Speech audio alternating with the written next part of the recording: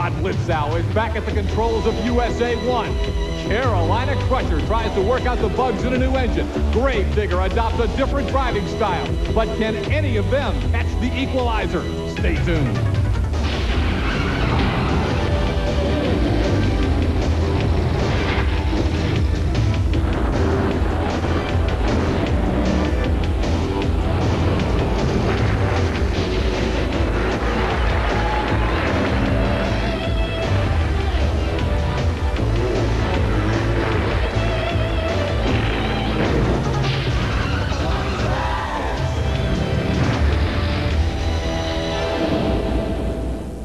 Hi again, everyone. I'm Scott Douglas. Welcome to Tuff Trax. Today, the TNT Monster Truck Challenge takes you to Flint, Michigan, Auto City Speedway, for the superstars of monster truck racing in competition, including the awesome Gravedigger. You see him behind me, getting ready for action today. The Gravedigger's had an up and down year. When he's been on top of his game, he's been tough to beat, but some breakage has cost him in the national point standings.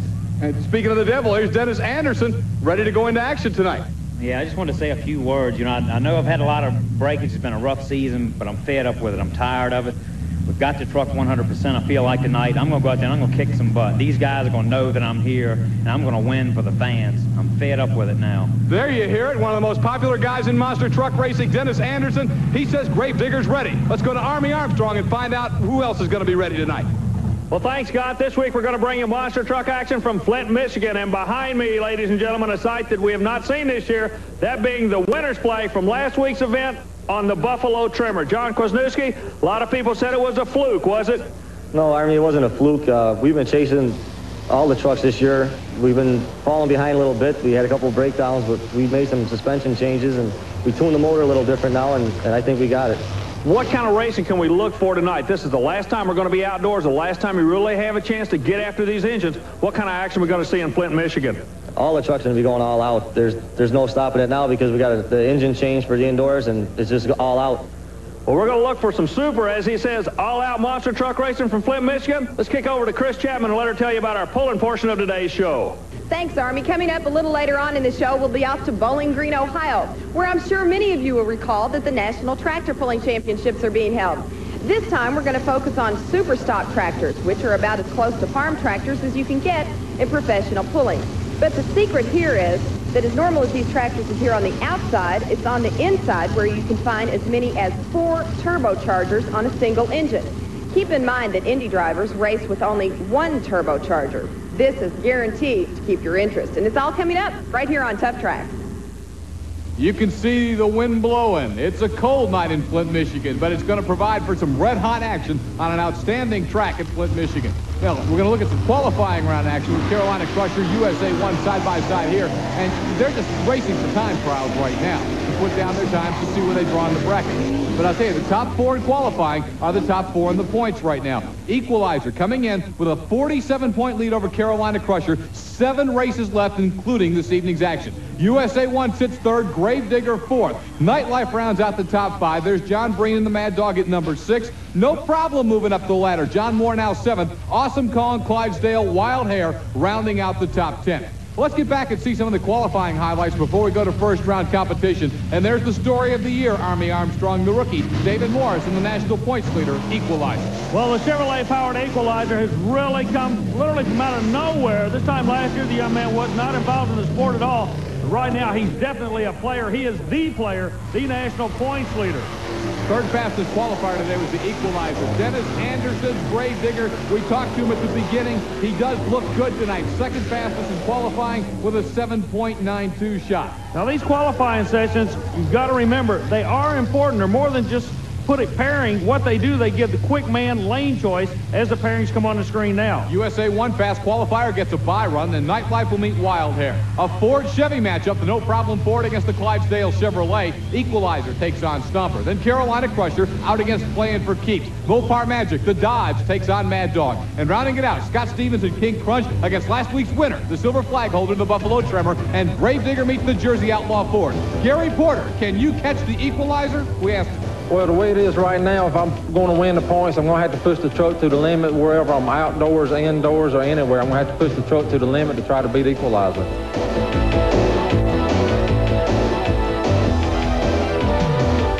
Tuff Trax and the TNT Monster Truck Challenge are brought to you by Twix. Life's too interesting for a snack that isn't. We'll be right back.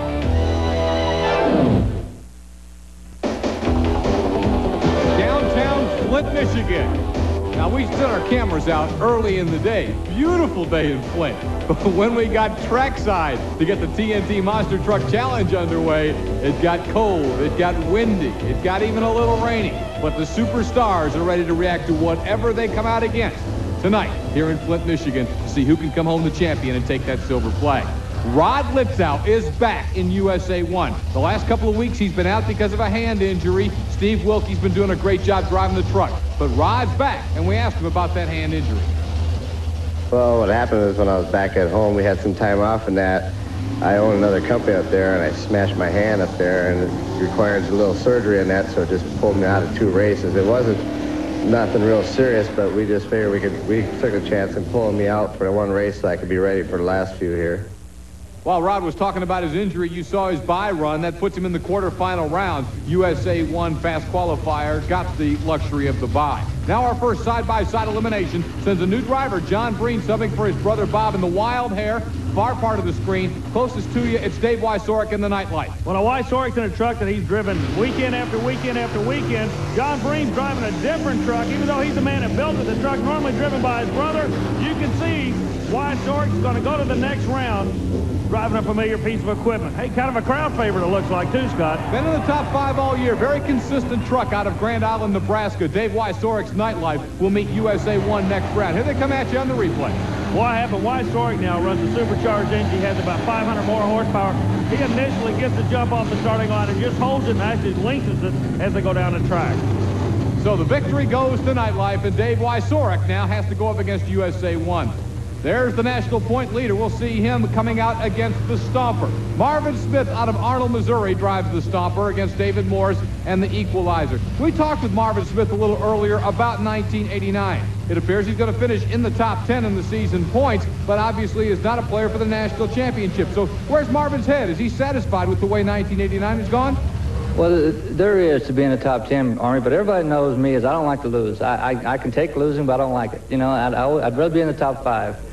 And if there's anything I can do about it, I'll be in the top 5 or the top 3. But, you know, top 10 ain't bad. Marvin Smith. Yeah, he hit it on the head. In this field of trucks, top 10, not bad at all. The Stomper lines up. The very popular Chevrolet against the national point leader. Scott, we got a transmission went away on the starting line. Equalizer going to ease it through into the next round. David Morris got to love this. Doesn't even have to push the truck. You know, once he saw Stomper wasn't with him, he took it easy on that last set of cars. So the Equalizer easily into the second round as the Stomper has problems at the starting line. And unfortunately, in front of a good crowd. And a lot of Chevrolet fans there in Flint, Michigan. A lot of Ford fans as well. But the Chevy fans see the Stomper on the loader being pulled away. Hey, a lot of these Chevys started life in Flint, Michigan at the Chevrolet plant just a few miles down the road from the racetrack. Our next matchup in this first round is going to bring out the guy most seriously chasing David Morris's Equalizer at this point in the season. Carolina Crusher to meet that truck. That's playing for keeps. And Jesse Berge, a Michigan boy out of Wyoming, Michigan. And there's Gary Porter, the Carolina Crusher, been strong all year. Well, there's going to be a big difference here. We're going to talk it up right now to let you see what this sport's all about. The auto value truck of Berge is naturally aspirated, runs a carbureted engine. Okay, you notice how he leaves quick. On the other side, the Carolina Crusher supercharged engine, and that big supercharger plays an important role at the end of the track. And Berge's having some trouble getting shut down. The blown alcohol engine with the victory over the naturally aspirated engine of Jesse Berge. Let's hear from Jesse right now. Well, Jesse, nothing to be ashamed of. 200ths of a second, you had the auto value Chevy doing everything it could. I don't feel bad for a naturally aspirated motor against a blown alcohol motor. Now, when we get ready to go indoor, he's got to come and play by your games. That's got to tickle you to death. Yeah, that's what we've been working with all summer. Auto Value's been helping me. They're going to continue to help me. We've been gearing this thing up, like I told you earlier, to run indoors. I think we're ready for them.